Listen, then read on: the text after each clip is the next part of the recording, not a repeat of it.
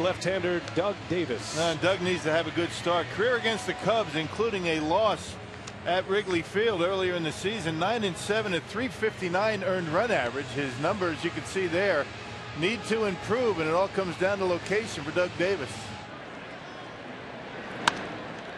Davis knocks it down. He goes to second for one, and Weeks to first, and it's in time. Wow, what a double play that was. And he struck him out. 72-mile-an-hour curveball from Doug Davis.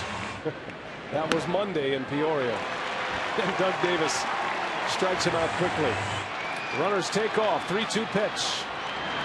Got him. Doug Davis, a pump of the fist as he strikes out Xavier Nady. As a team, the Dodgers are batting .302. And still they're 7-9. Lilly strikes out. Gutierrez will secure it at first for out number 2. Dangerous hitter at the plate. There's Lee, swings and misses. Down he goes on strikes. 2-2. Lilly bunts it foul. That'll be a strikeout. So Ted Lilly unable to advance Soto.